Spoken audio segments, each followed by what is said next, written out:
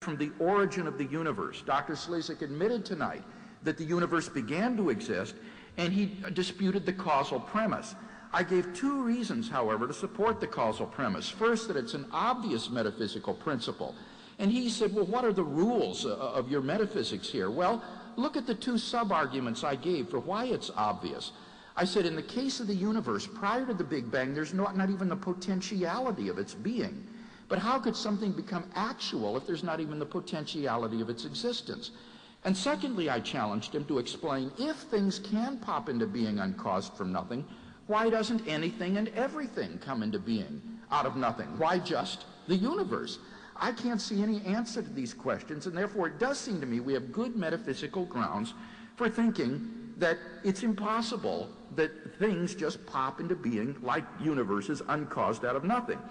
But secondly, this is all academic anyway, because I pointed out that the causal principle is a universally confirmed and never disconfirmed principle of empirical science, so that it does meet the very standards of proof as an empiricist that Dr. Slezak wants. So certainly I think we have more reason to believe that first premise than to deny the premise, and that therefore it is more plausible than not to believe that the universe had a cause of its existence, which was a personal, timeless, spaceless, and immaterial creator. Secondly, I argued from the fine-tuning of the universe to intelligent design. And here Dr. Slezak dropped his arguments about the equal improbability of any universe, or if the universe weren't life-permitting, we wouldn't be surprised. Notice what he as an atheist has to believe. He has to believe not only that the universe just popped into being uncaused out of nothing, but that when it did so, for no reason at all, it was inexplicably fine-tuned for the existence and evolution of intelligent life with a complexity and delicacy that simply defies comprehension. And I say, if that's the best shot that atheist has to offer, then let those who decry the rationality of theism be henceforth forever silent, because nothing could take more faith to believe than that. Thirdly, I argued about objective moral values. And here he simply said in his last speech, well, what do you mean by absolute and objective? I defined what I meant by objective, values that are binding and valid independently of whether anybody believes in them or not. And it seems to me that if God doesn't exist, then moral values aren't like that. They're just products of biological and social evolution. On the atheistic view, we're just animals, advanced primates, and animals don't have moral duties to one another. So it does seem to me that we have good grounds to think that without God, moral values are just subjective and relative. But if you agree with me that our moral intuitions are sound, that there are certain things that are truly right and wrong, then you will agree with me that God exists. What about the life, death, and resurrection of Jesus? I refuted his apparent death theory. He says, well, there must be more naturalistic explanations. Well, what are they? Modern scholarship recognizes no plausible naturalistic explanation to the resurrection of Jesus. And finally, what about the immediate experience of God? He says, well, it could be delusory. Yes, it could be, but you need to give me an argument for that. In the absence of arguments for atheism, why should I deny the reality of my experience of God through Jesus Christ? God has been a living reality to me ever since I experienced the spiritual rebirth at the age of 16, a reality I've walked with for over 30 years.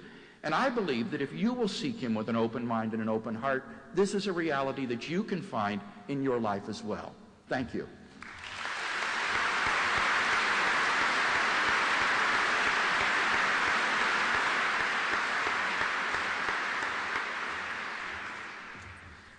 Well, Dr. Craig says that I should hold that we should see more evidence for God's existence, and he's exactly right. In my position, I think that if one looks around, the question is, why is it so hard to be a believer? God makes it very hard for skeptics, and if he's omnipotent, it seems to me that one could get better evidence. Lots of agnostics make this point. The atheists aren't, in this case, dogmatically, as it were, opposed to the possibility. It seems to me that I like to claim, although my students laugh occasionally, I claim I'm open-minded. I would just like to see something that's reasonable. You know, God declaring himself in some way that is unambiguous and hard to refute. I think even the most staunch believer has to admit that there's nothing quite like that. And in fact, I was going to say this earlier, but I haven't said it now. Many of you profess to have deep beliefs and strong convictions, but you have to recognize that, of course, your strong convictions about the belief in God are different from a lot of the other things, which is evidenced by your being here. If we announce that we're going to have a debate next week on whether the Harbour Bridge exists, I don't think many people will come. And so clearly your strong convictions about some things are very different from the other things that you believe. So the question is why you have strong convictions which are so disparate and so different in their grounds. Again, on the causal principle, which Dr. Craig raised again, he, I think, suggested in his last words, I quote from what I understood him to say, that the causal principle has never been disconfirmed as a principle of science, and he's relying on that. I don't think that's quite fair. In the remarks which I think I quoted, but certainly are in his writings, he is explicitly acknowledging that the principle, as I think I said, is not from science, but from metaphysics. And he can't rely on the scientific notions of cause, which are confined in their domain of application to within the realm, and certainly are not thought to be relevant to the entire universe under the current standard theory which Dr. Craig is relying on. So it seems to me that the notion of cause that he's appealing to, which is the common sense notion, which we all respond to, is misleading here. And in fact, the notion of cause which he has in mind is one which philosophers call, and he's referred to this in connection with the philosopher Swinburne, he refers to the idea of what's called agent causation.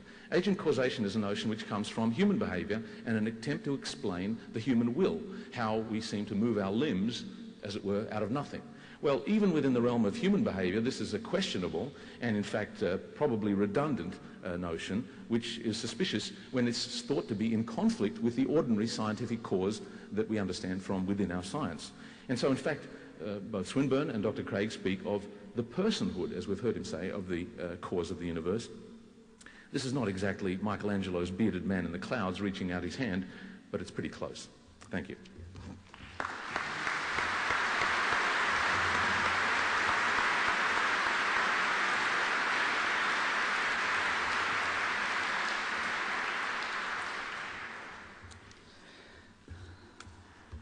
Well, I must say that one of the only things I didn't enjoy about tonight was really seeing two people who are incipient friends of mine fighting in public. That wasn't very enjoyable, but the rest of it. We do, I think it would be appropriate if we thank the two speakers because they're not here like in some of the televised great debates which are much more about entertainment than substance. Because they're paid, they've come out in their own time to debate serious issues and to help us think it through again. So I'd like us to thank both of them again. Thank you very much for coming.